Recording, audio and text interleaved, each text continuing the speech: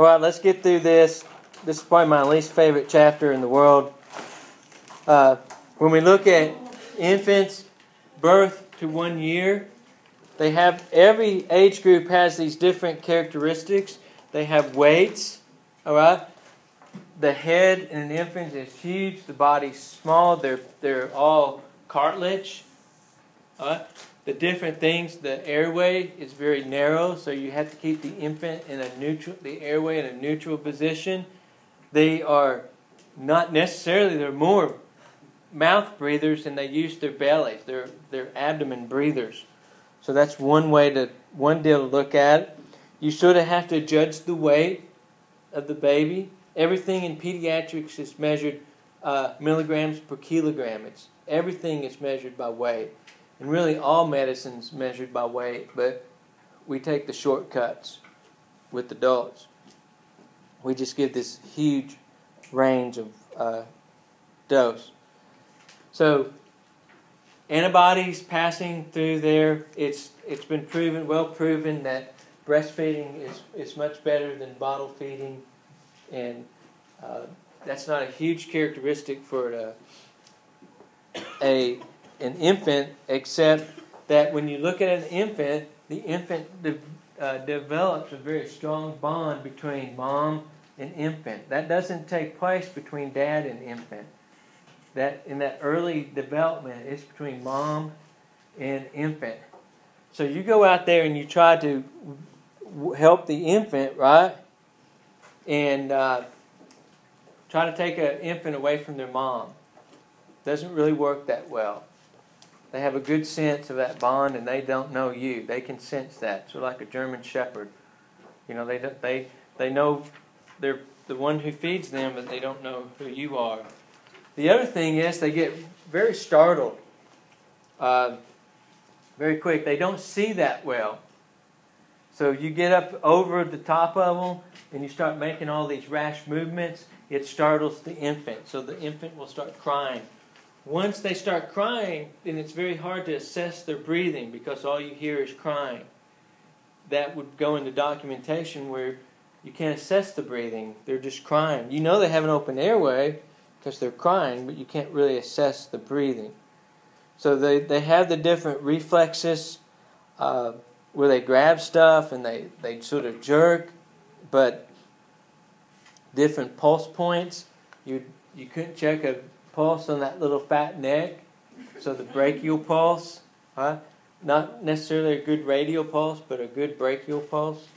When you start checking pulse points on the little kiddo, all these little kids, they explore through their mouth, and they have very different sleeping patterns. Probably more than anything with pediatrics is this different sleeping pattern. I cannot tell you how many times I've been out to people's house, new mom, second, third babies, not the same. New moms, it's 10 o'clock at night. The baby doesn't seem as responsive as they normally is, and the mom gets scared. The baby they said, oh, they're sort of lifeless. They just sort of lay there untended, right? We get out to the house, and it's like, it's 10 o'clock at night. The baby's, did he nap today? No, we've been out running all day. Okay, so the baby's what? Tired, sleepy. Same way with little kids. Kids are used to not running like that. They're tired. So, it sounds ridiculous, but it happens all the time. You get out there. They're tired. That's why they're like that. They want to go to sleep.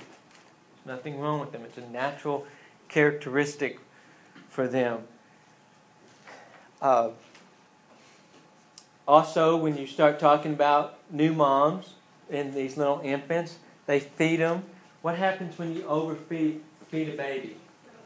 They throw up. What happens when you guys overeat? You get fat. Yeah, that's true. But if you overeat to the point of that baby, what do? You probably don't throw up too. Start to get fat. So what happens is the babies throw up and they start gagging on their vomit, that food that they're being force fed, because mom just wants them to be quiet and go to sleep. And so they turn a little blue, they get a little cyanotic, and they start gagging. So we have to go out to the new mom's house and say, okay, not to be mean, but what do you do when you throw up? You gag? Yeah. So as a baby. You know, if you were to look in the mirror when you're throwing up and gagging on your pube, you'd probably turn blue too. So you sort of have to explain to them sort of the natural characteristics, especially the ones that don't bother to go to the baby classes. Now that helps out quite a bit if they do. Remember, the tops of the heads are very soft. Don't play with them. You know, you get those fontanelles. Don't keep pushing your finger in there because the brain's right underneath. It's tempting. It's like that sign that says wet paint, right? You want to touch it. Don't mess around with the fontanelles. Decreased fontanelles are a sign of dehydration, one sign. And then if they're bulging for some reason in the fontanelles, it could be a head injury. You could have some sort of pressure inside the skull. But mainly for dehydration. So they get this bonding issue, this trust. They start getting that temperament, you know, right in this area. Where you know, they eventually they'll start sleeping at night. But for the most part, and we're going back there this year to try to work with the babies some more. That's why we go to the early Head Start, to try to get you guys used to, if you're not already, if you don't have younger kids at the house, get you used to sort of working with the little kids. Did y'all go to the baby place? Yeah, so we'll go back there for a little bit this summer, this year to try to get there, and especially with the booger eaters at Head Start, try to sort of work with them. All right, so you move out of that infant stage into the toddler stage. When they're in this toddler stage, they start developing their systems, getting stronger. They're sleeping through the night. They start getting teeth. They still try to explore everything through their mouth. So if it's on the floor, they don't pick it up, put it in their mouth, and taste it to see if it's any good. All right. They understand no. They start to understand don't do that. No. They still distrust. They still have this big distrust thing. Very curious. They don't like to get away from mom or dad. They start bonding with the male end of this thing during this age. You know, when you go and you see the little kids and they tuck behind their leg and they hang onto the legs like a leech. You know, you're trying to kick it off. And this little leech. They don't necessarily like you. They don't know what you're going to do. They don't have that thought process yet. But they know that you're not mom or dad. Yeah, stranger danger, you know. I guess from an early age. But they see mom do something and they start doing something. So you got to be sort of careful with these little guys. On all these pediatric patients, you have to gain a trust with them before you start the assessment. In adult, we tell them to go to head to toe. In the child, we tell them to go sort of start at their feet and sort of work and gain a trust, and where they know that you're not going to hurt them. Most little kids are healthy, you know, so don't have a lot of pediatric emergencies because the kids are healthy. So you don't get a lot of experience in this. Once you have children, then it's easier to work with pediatric patients. Same with me. It's easy for me to work with teenagers on the ambulance than my partners, because I deal with them 187 days out of the year, right? So I know those characteristics more than my partners do. My partner's not used to working with teenagers. Drives them crazy. You know, the same way with younger kids. I have 3 boys. So I'm used to that, and that helps out as far as being able to work with the little kids. I know that when I go to a teenager's house, and they don't want to do something that I want them to do, and I'm going to treat them under that implied consent, right? Then I just need to be more forceful with them. When my partner tries to, be more diplomatic because he's not used to working with teenagers, I know that that's not going to work. So I just go to their house and get on the cot. They're giving me a hard time. Oh, cot. Okay. And they'll go and sit down.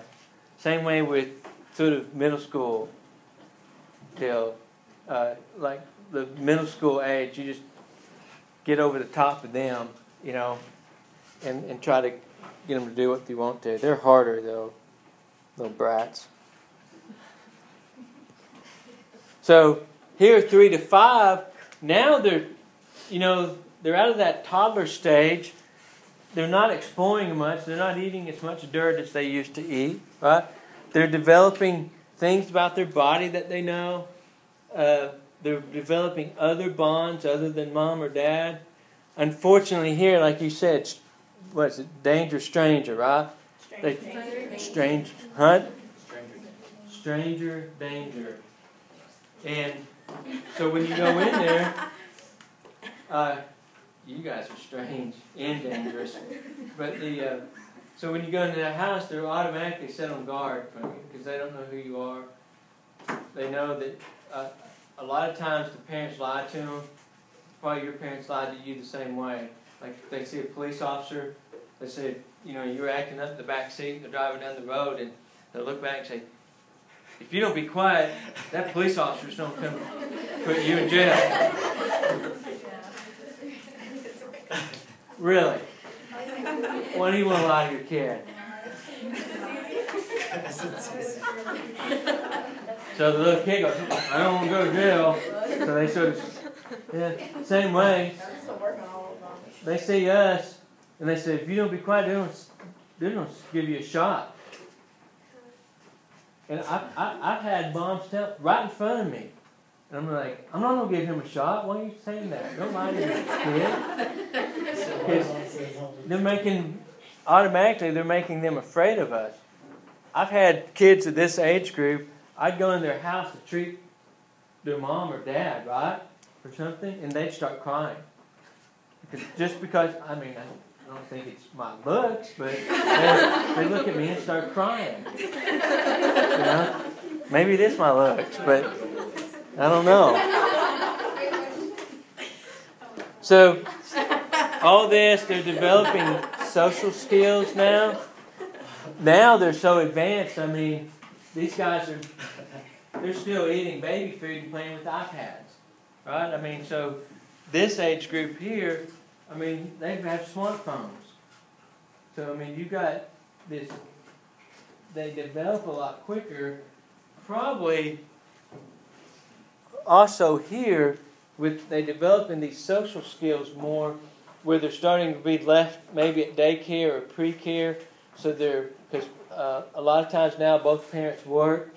So there's skills here that they're used to being separated. You can always tell when the 3 to 5 year old is not doesn't have a working mom, which is usually the case, and they stay at home because they're real attached to their mom. So they're harder for you to treat because they get that separation anxiety. A lot of times what I'll do is I'll have the mom hold the child as I do my assessment. That way they feel better. Even with the toddler, I won't take the child away from the mom. I'll have the mom hold him and try to do all my assessment with the mom holding the baby. Now this is a non-critical patient, right? A critical patient, you do what you got to do.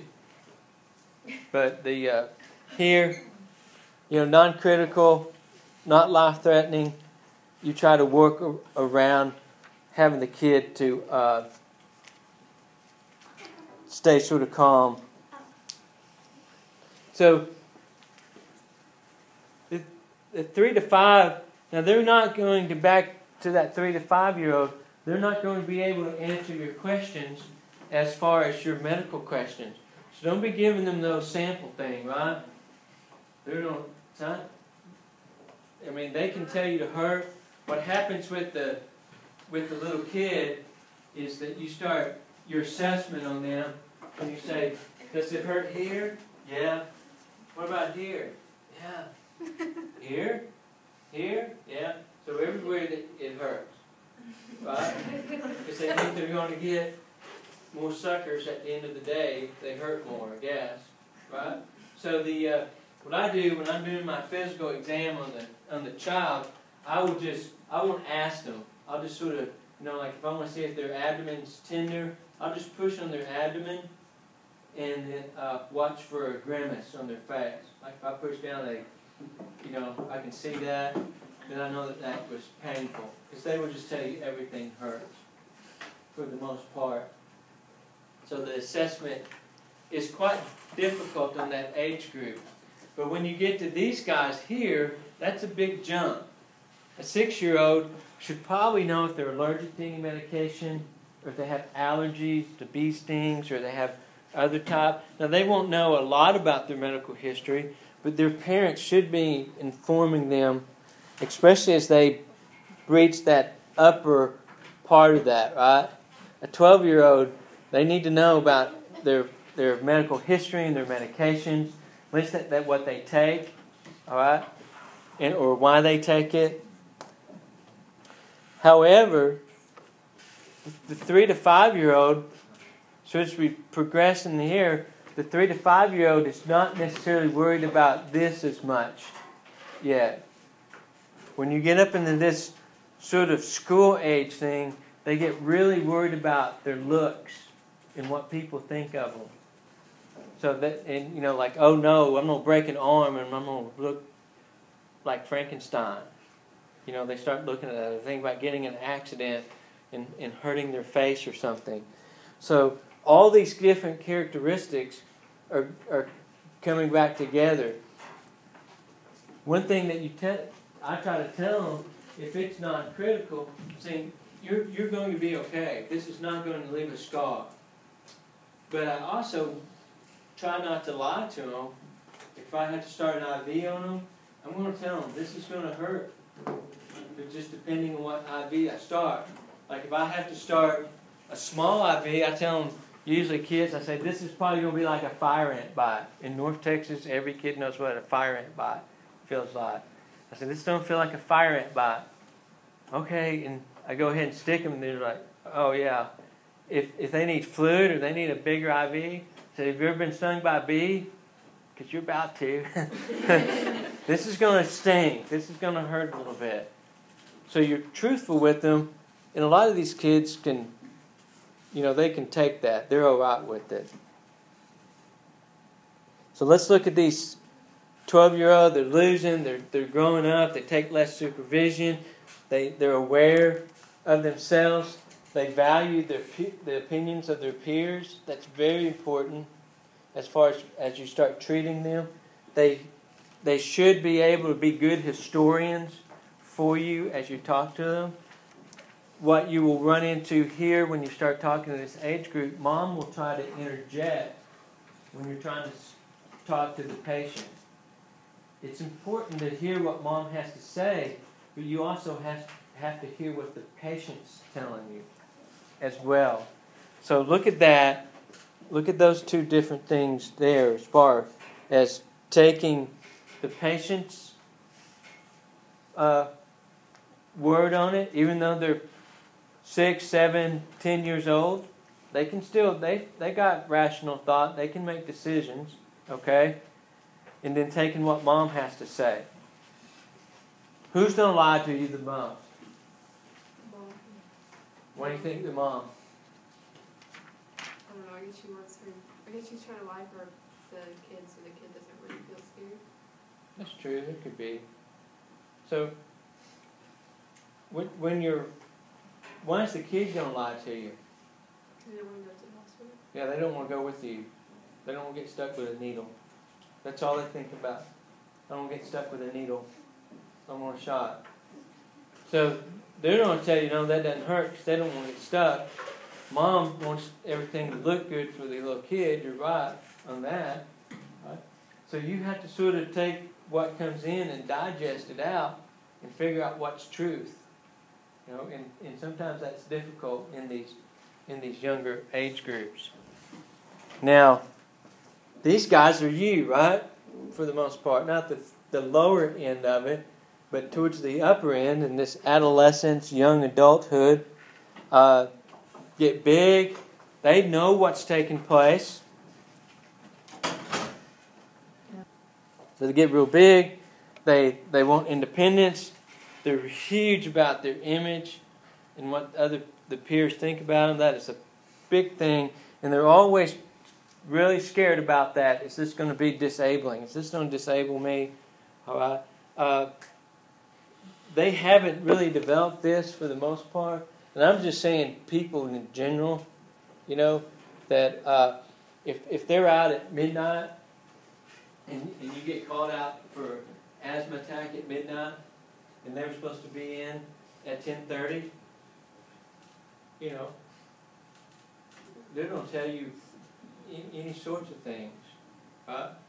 So you have to sort of use common sense, okay?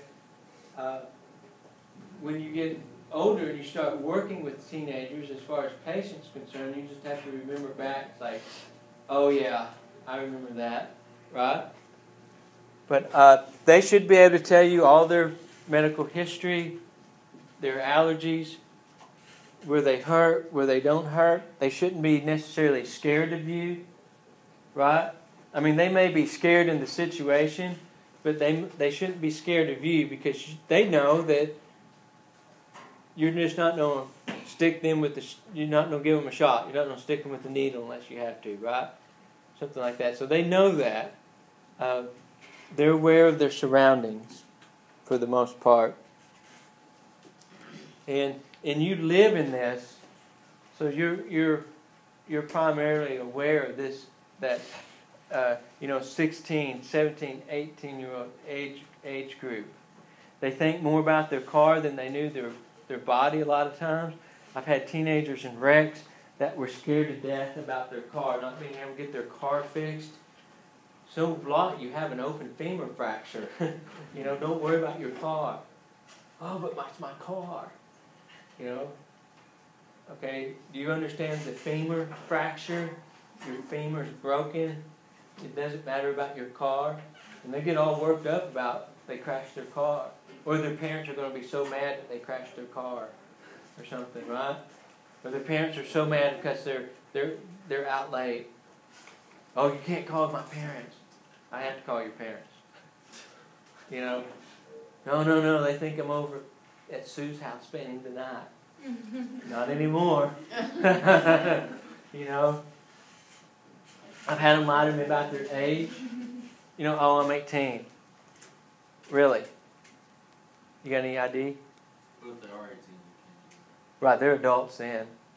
Yeah, so, if you're 18, I have, if you fall in that 18 category, I can't contact your parents. Your parents can actually come up to me and ask me medical questions about you. I'm like, I can't tell you. You need to go ask your young adult child. They're 18. I can't tell you. I've ran into that too with my youngest son. I'm trying to get medical stuff done, and it's just sometimes easier for me to do it. And I said, Dad, we can't tell you. Have your son come up here and we'll tell him. And I understand that, but the... Have you ever had a parent get mad at you because you didn't tell them? Oh, yeah. Yeah, I've had a lot of parents get mad at me. Do you care? No. So you know how you feel and about your health and the information that you know, so you sort of fit into that time zone. 19, this is a huge gap. That's 21 years, right? 20-year gap. There's a lot that takes place between your 19 and your 40. Let me just tell you, everything they say about turning 40 is true. Okay, so you don't lose weight as easy, your hearing goes bad, your sight goes bad, your digestive system gets all screwed up. So, and it just keeps going downhill from there.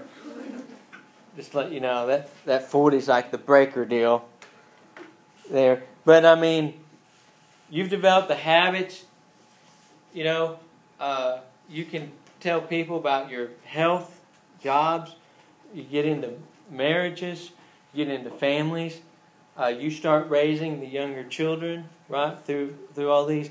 So adults, for me, are much easier to take care of. Between probably about,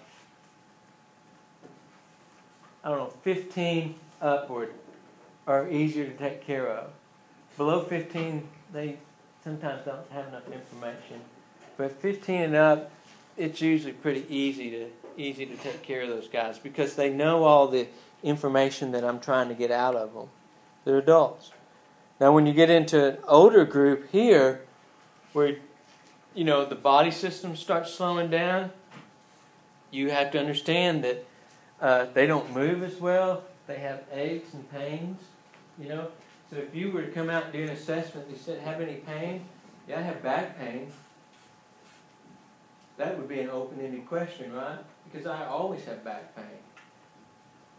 So so when you get into your assessment type questions, you want to ask closed-ended questions, especially as they get older, they get less flexible, the digestive system doesn't work as well, the memory doesn't work as well, the sight, the hearing, the body temperature regulation is not as good, right? So here you can just sort of picture your parents as far as their development through that, right? Most of them are set in jobs by now, right? Some, as you get probably more upward of the 60 mark, have different medical histories. Maybe they didn't take good care of themselves, so they have a lot of medical problems in there. So those are the things that you have to look at as far as that's concerned. Oh yeah, weight control, tell me about it. Jeez. Heart disease. Here, during this age here, it's just a matter of how well you took care of yourself when you were younger. You exercise, you eat good. When you get in your 40s, you're going to be okay. I'm 51, and I besides my lower back, I'm in good health. So I don't have too many issues with that. But that's just preparation as you grow older. I've taken care of people my age that were dying. Their heart was full of fat, and mine's full of Bluebell, but theirs was full of fat and cheeseburgers and all that. And they're having heart attacks at an early age. They can't function, they can't walk. So as you get older, these things take place if that person doesn't, if they're not responsible for their own health. So kids start leaving. All of a sudden now, you start taking care of your parents, right? Because they're getting older, and you have to start taking care of them. So the different psychological changes there. And then you get much older, in the 60s and older. This is where typically you get into patients with a lot of medical problems. But the other day I picked up a lady that was 100 years old that besides being 100, she didn't have any medical problems. She was pretty good. So the death and dying, your friends start dying off, different living environment, maybe you can't cook for yourself, maybe your spouse died or something, you have a hard time cooking for yourself, and then definitely the body systems become less and less proficient. Okay?